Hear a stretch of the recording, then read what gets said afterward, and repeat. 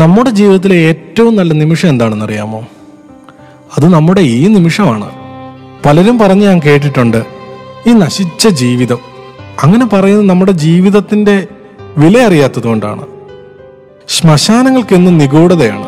എഴുതപ്പെടാതെ പോയ എത്രയെത്ര കഥകളും കവിതകളുമാണ് അവിടെ ഉള്ളത്.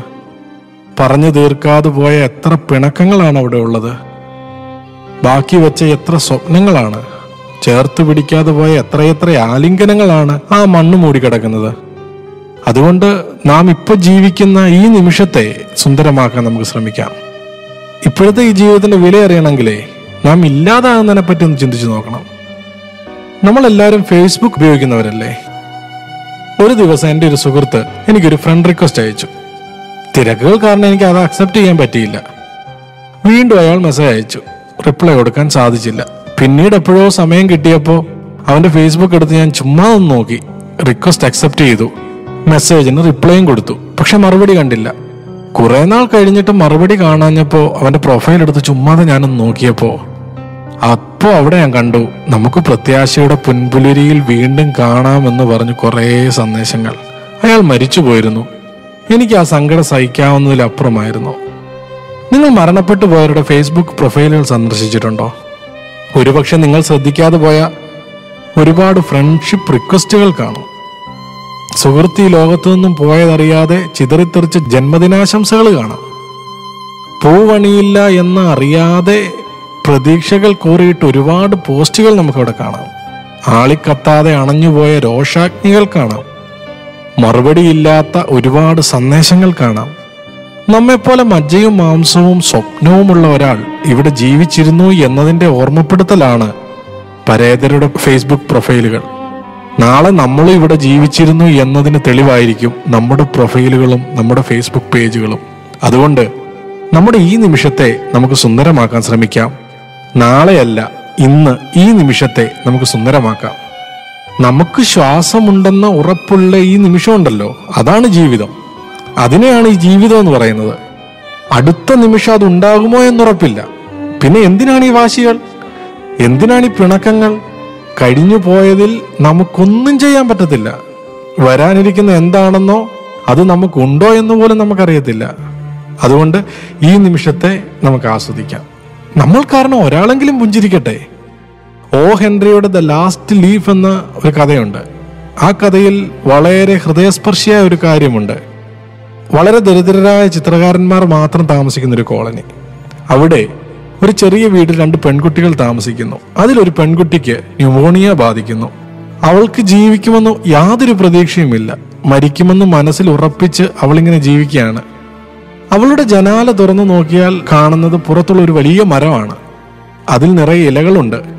ആരോ അവളുടെ പ്രതീക്ഷയ്ക്ക് വേണ്ടി അവളോട് പറഞ്ഞു, ആ മരത്തിലെ അവസാന ഇല താഴെ വീഴുന്നത് വരെയും നീ മരിക്കത്തില്ല, നിനക്ക് ആയുസ്സുണ്ടാവും. ഓരോ ദിവസം അവൾ എഴുന്നേൽക്കുമ്പോൾ ആ മരത്തിൽ നോക്കും. ശീതകാലം ആയപ്പോഴേക്കും മരത്തിലെ ഇലകളെല്ലാം കൊഴിഞ്ഞു തുടങ്ങി. അതുപോലെ അവളുടെ പ്രതീക്ഷയും ഇങ്ങനെ കൊഴിഞ്ഞു തുടങ്ങി. ആ കോളനിയിൽ വൃദ്ധനായ ഒരു ചിത്രകാരനുണ്ട്. അയാൾ എല്ലാവരോടും പറഞ്ഞു നടക്കുന്ന ഒരു കാര്യമുണ്ട്.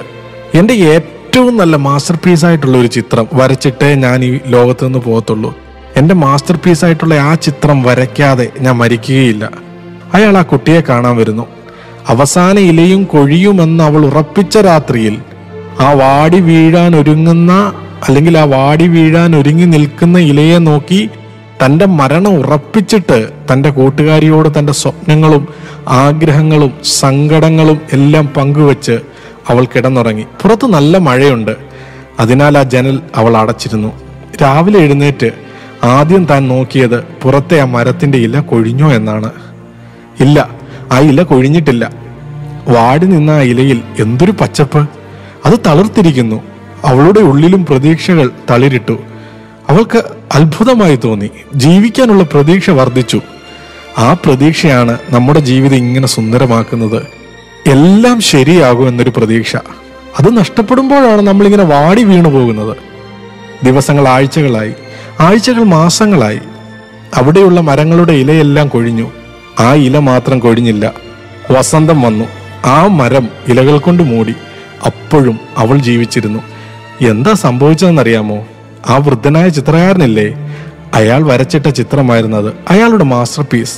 ആ രാത്രിയിൽ അയാൾ മഴയത്ത് വരച്ചു തീർത്ത തൻ്റെ ആ ചെറിയ ചിത്രം ഒരാൾക്ക് നൽകിയത് ജീവിക്കാനുള്ള പ്രതീക്ഷകളാണ്. പക്ഷെ ആ മഴ നനഞ്ഞ് ന്യൂമോണിയ വന്ന് ആ വൃദ്ധൻ മരിച്ചു പോയിരുന്നു. ആ മനുഷ്യന്റെ കൈകൊണ്ട് പതിഞ്ഞ ആ ചിത്രം ഒരു പെൺകുട്ടിക്ക് ജീവിക്കാനുള്ള പ്രതീക്ഷയുടെ വെളിച്ചമായി മാറിയെങ്കിൽ, നമ്മുടെ ജീവിതം കൊണ്ട്, നമ്മുടെ കഴിവുകൾ കൊണ്ട് മറ്റുള്ളവർക്ക് പ്രതീക്ഷ നൽകുന്നെങ്കിൽ, അങ്ങനെ ഒരാളുടെ മുഖത്ത് പുഞ്ചിരി നൽകാൻ നമുക്ക് കഴിയുന്നെങ്കിൽ, അതാണ് നമ്മുടെ ജീവിതത്തിന്റെ വിജയമെന്ന് പറയുന്നത്. നമ്മുടെ കഴിവുകൾ ദൈവം തന്നതേ മറ്റുള്ളവർക്ക് പ്രതീക്ഷ നൽകാനാണ്. അതിൽ അഹങ്കരിക്കരുത്. വാക്കായും എഴുത്തായും പാട്ടായും കവിതയായും പുഞ്ചിരിയായി പോലും നമുക്ക് ദൈവം തന്ന കഴിവുകളെ മറ്റുള്ളവരെ താഴ്ത്തുകയല്ല, വളർത്തുകയാണ് വേണ്ടതെന്നുള്ള തിരിച്ചറിവാണ് നമുക്കുണ്ടാകേണ്ടത്. അത് മനുഷ്യരുടെ മുഖത്ത് പുഞ്ചിരി ഉണ്ടാകാൻ വേണ്ടിയാണ്. ഒരാശുപത്രിയിൽ ICUവിൽ 2 ആളുകൾ കിടക്കുക. 2 പേരും ക്യാൻസർ പേഷ്യൻസാ. ഒരാൾ ഒന്നനങ്ങാൻ പോലും വയ്യാതെ തളർന്നു കിടക്കുകയാണ്. അയാൾക്ക് വല്ലാതെ വേദന വരുമ്പോൾ അയാൾ വാവിട്ട് കരയും.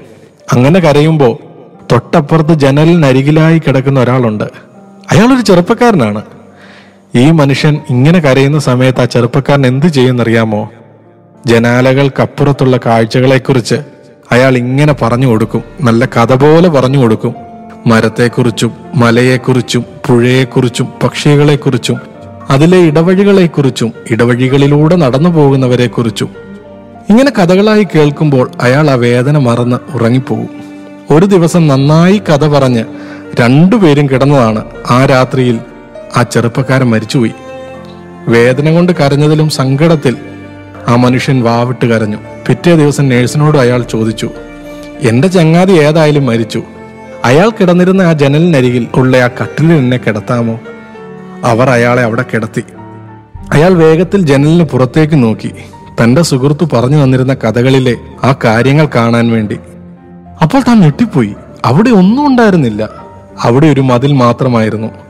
അപ്പൊ നേഴ്സിനോട് അയാൾ ചോദിച്ചു, ഈ മതിൽ എന്നാ ഇവിടെ വന്നത്? ഇവിടെയുള്ള മരവും പുഴയും പക്ഷികളും എല്ലാം എവിടെ പോയി? നേഴ്സ് ആശ്ചര്യത്തോടെ ചോദിച്ചു, ഈ ആശുപത്രി പണിതപ്പോൾ ആ മതിലും പണിതതാണല്ലോ. അപ്പൊ എന്റെ സുഹൃത്ത് പറഞ്ഞു തന്ന കഥകളോ? ഏത് സുഹൃത്ത്? മരിച്ചുപോയ സുഹൃത്ത്. എന്താ അയാൾ പറഞ്ഞു തന്നത്? ഈ ജനാലയുടെ അപ്പുറത്തുള്ള കാഴ്ചകളെ പറ്റി. മരങ്ങളും പുഴകളും മലകളും ഇടവഴികളും അങ്ങനെയെല്ലാം. അദ്ദേഹമോ? അതെ. അപ്പൊ നേഴ്സ് പറഞ്ഞു, ജനാലകൾക്കപ്പുറത്തുള്ള കാഴ്ചകളെന്നല്ല, ലോകത്തുള്ള ഒരു കാഴ്ചയും അദ്ദേഹത്തിന് കാണാൻ കഴിയുമായിരുന്നില്ല. കാരണം അയാൾ ഒരു അന്ധനായിരുന്നു. പക്ഷെ ആ നേഴ്സ് ഒരു കാര്യം കൂടെ പറഞ്ഞു, അങ്ങനെ ഒരു സുഹൃത്തിനെ കിട്ടിയ നിങ്ങളുണ്ടല്ലോ, ശരിക്കും ഭാഗ്യവാനാ. കരയാൻ തുടങ്ങുമ്പോഴൊക്കെയും കഥകൾ പറഞ്ഞ് ചിരിപ്പിച്ചവൻ, ഉള്ളു തകരുമ്പോഴും ഒരു മെഴുകുതിരി കാറ്റിൽ കെടാതെ നോക്കുന്നത് പോലെ മറ്റുള്ളവരുടെ മുഖത്തെ ചിരി മായാതെ ചേർത്ത് പിടിക്കുന്ന ആ ഒരാൾ. അങ്ങനെ ഒരാളാകാൻ നമുക്ക് കഴിയണം. അല്ലെങ്കിൽ ഈ ജീവിതം കൊണ്ടൊരർത്ഥമില്ലാതായിപ്പോ. ദൈവം നമുക്ക് തന്ന കഴിവുകൾ, ആ കഴിവുകൾ ദൈവം നമുക്ക് തന്നതുകൊണ്ട് അർത്ഥമില്ലാതായിപ്പോ. നമ്മുടെ ഈ ചെറിയ ജീവിതം മറ്റുള്ളവർക്ക് ഉപകാരപ്പെടട്ടെ. നമ്മുടെ ജീവിതം കൊണ്ട് അവരുടെ ഈ നിമിഷത്തെ സുന്ദരമാക്കാൻ കഴിയട്ടെ. ഒരു ചെറിയ പുഞ്ചിരിയോടെ നമുക്ക് ഇന്നത്തെ ദിവസം തുടങ്ങാം. സങ്കടങ്ങളൊക്കെ അതിന്റെ വഴിക്ക് പോട്ടെന്നേ. അതൊന്നും നമ്മുടെ സന്തോഷത്തെ ബാധിക്കാതെ എന്തു വന്നാലും ഒരു പുഞ്ചിരിയോടെ നമുക്കതിനെ നേരിടാം. ഈ നിമിഷത്തെ നമുക്ക് സുന്ദരമാക്കാം.